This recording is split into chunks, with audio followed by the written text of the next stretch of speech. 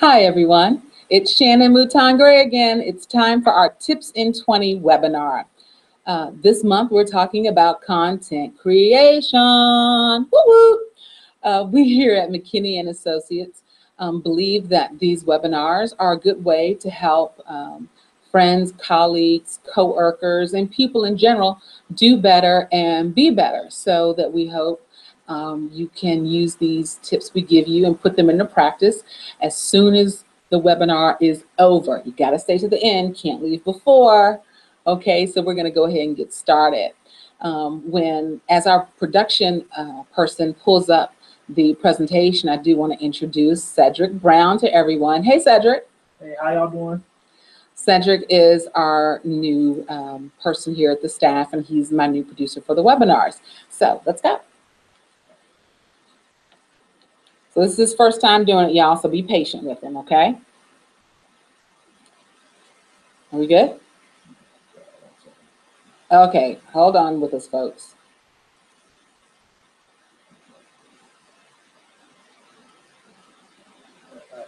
Okay, hopefully everyone is seeing it and we're good to go. Oh yay, technology is working. Good thing, good thing. In today's world of constant interruptions, all of us can benefit from a few suggestions and tips to create a more productive writing environment. It might be early in the morning, late in the afternoon, or even in the middle of the night. You know, it's that time when everything in your life seems to settle down, even if just for a little while, or the night before it's going to start all over again. When you make writing a priority in your life, like every other necessity, it becomes less of a struggle. Habits are easy to form and very hard to break. So you want to make writing every day, a habit. You want to set aside the same time every day so your brain will start to be ready to be in the mindset of writing when you get in your space. And speaking of space, you want to pick a place that's right for you. That's a good place for you to work. You want to try to find a quiet corner or room with a door that you can shut and tune out the rest of the world. A solid desk, an ergonomic chair, and any other basic necessities you need are a good idea. I had a friend that I used to work with.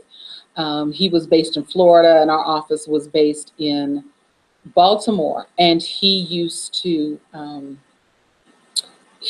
his home office, he had taught his children that whenever the door was shut, that meant daddy was working and he couldn't be disturbed. And so that's what you want to be able to set up in your home or wherever you're going to write, that when people see this cue, they know, don't disturb, you're in there working.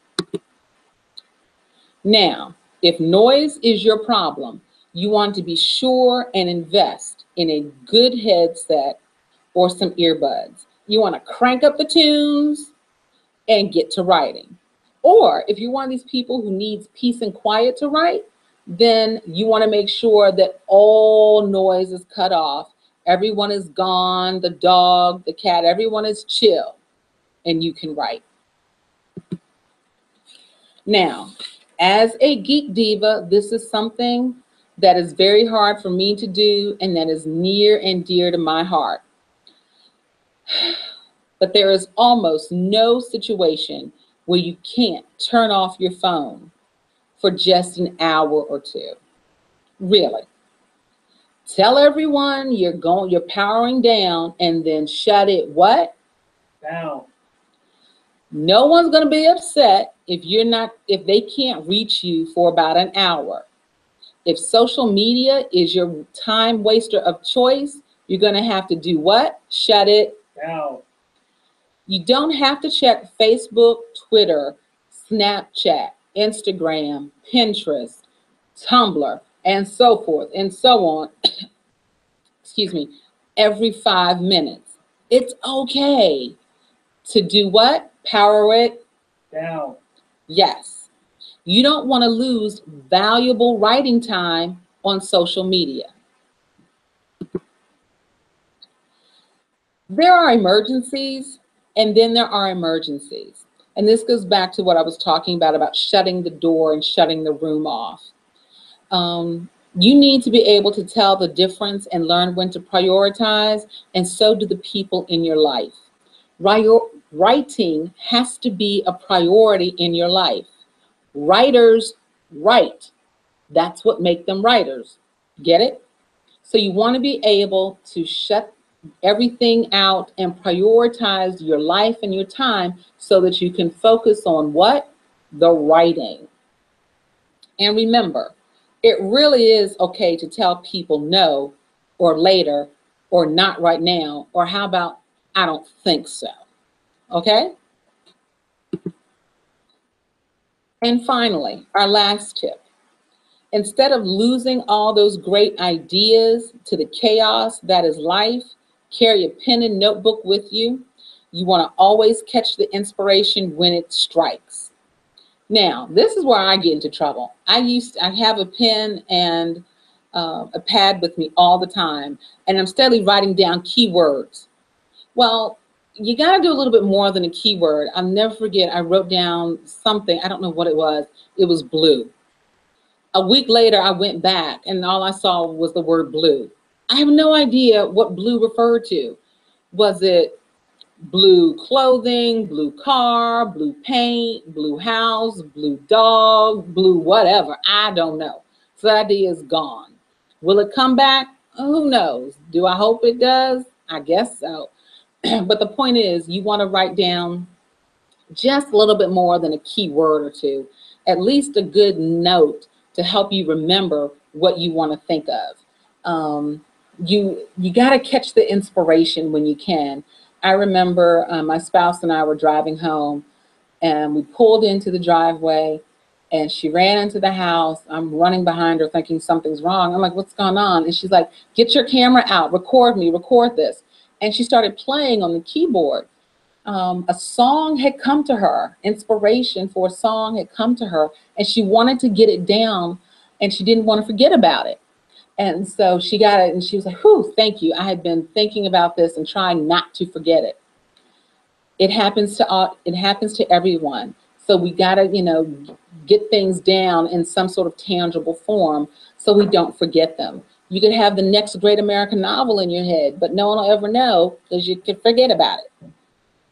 Well, folks, this is the end of our chat today. It was more like a tips in 10 versus a tips in 20. So I do want to remind you about our social justice chat, which is going to be next week, next Wednesday, October 5th. I expect to see y'all there. You want to follow at MCKPR and the hashtag social justice chat on Wednesday, October 5th for our Twitter chat. We will be talking about crossing the personal and professional line in our conversation next week. So you will want to be a part of that. It's going to be really good and a whole lot of fun.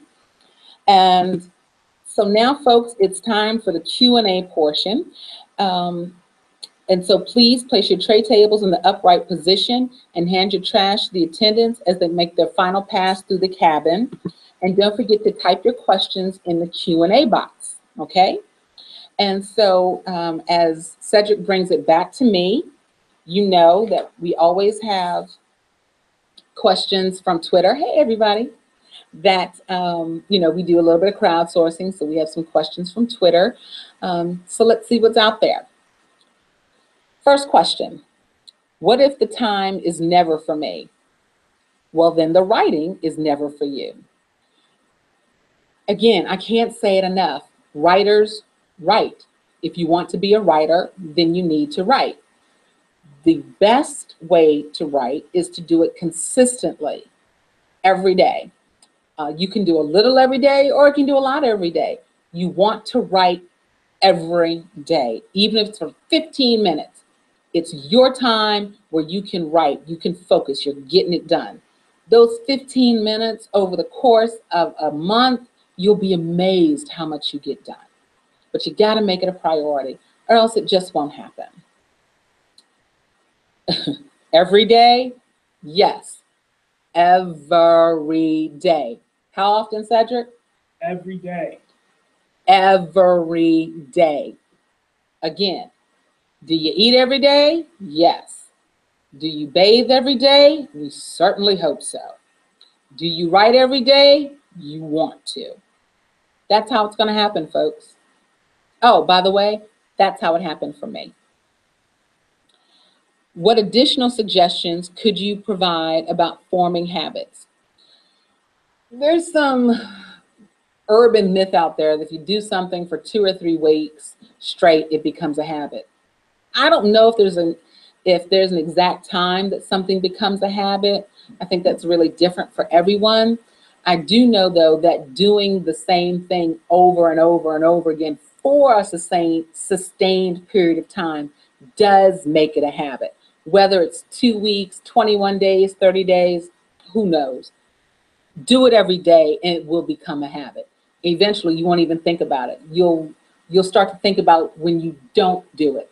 That's when you know it's become a habit. What are some of the best platforms you recommend for sharing my writing? Wow. There are lots of places looking for content, especially good content, well-written content, different, fun, creative content. HuffPo, you can be a guest contributor for HuffPo. They are always looking for guest contributors. Find writers or bloggers that write about similar topics that you do. See if they have a guest blogger program program that you can contribute to. You can also start your own blog, start a Tumblr blog, really easy to do. And you can start posting there and people can pick it up and tumble it, and then you can tumble their stuff and everybody can go tumbling together. But really, once you start writing, and you can post to Facebook and then start pushing that out. And again, you just want to just write and then push it out there, okay? As a social media manager, how do I shut everything off to write when it's my job to lead social media for my office? Well, first and foremost, if writing is a personal habit and social media is your job, you do social media from 9 to 5 at your job, and you do writing from 5 to 9 when you're not working. You don't want to mix the two. Your writing is something that's personal, so you need to do it on personal time, not on company time. That's not fair to the company. You need to do your job when you're at work. That's what they're paying you for. So you need to find time when you're not at work to do those personal things, such as writing, exercising, bathing, sleeping, eating, those kinds of things. Well, that's our last question. Cedric, do we have any questions from the audience? Nope, none today. Okay. Well, thank you all for joining us. Again, this is Shannon Mouton Gray for McKinney Associates. It's been our pleasure to be with you today for our Tips in 20. That was more like Tips in 10. It was a little short today. I'll do better next month, I promise. But we do want to thank you for this webinar on content creation. You can follow McKinney Associates at our website, mckpr.com, and read our Just Communications newsletter. You can also find us online at Facebook, Twitter, YouTube, and SlideShare. I'm on Instagram, not McKinney. So don't forget to join us for our Twitter chat next week, same bat time, same bat channel, 2 p.m. for our Twitter chat, social justice chat. Thank you and have a great day.